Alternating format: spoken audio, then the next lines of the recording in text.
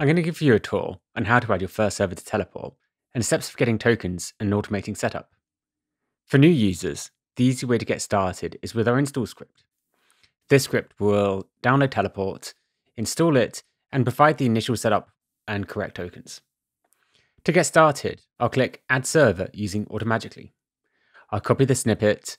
I have a fresh EC2 host here, which I'm going to copy and paste it and get it connected. Teleport is now installed in my box.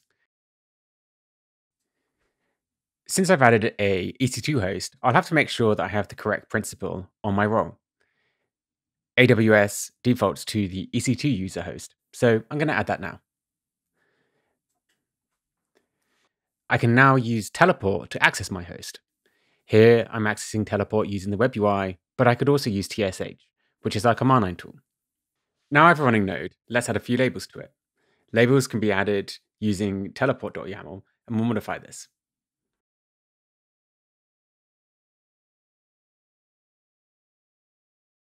Now we've updated it, I'll restart the teleport systemd process.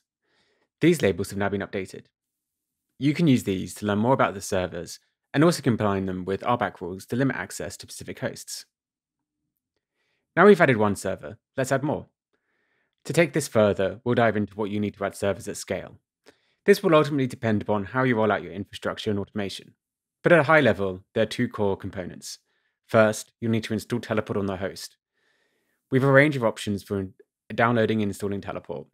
You can visit our downloads page, but you can also use our deb or RPM repos to set this up more easily. The next step is to make sure that these servers get enrolled in Teleport using an invite token. We recommend using short-lived join tokens. These are created using tcuddle.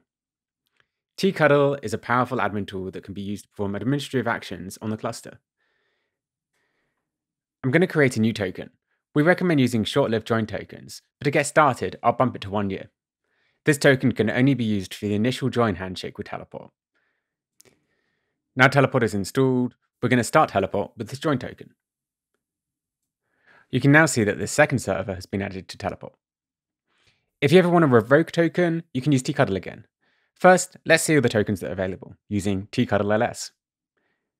If you want to remove that token, you can just use tcuddle rm and select the token.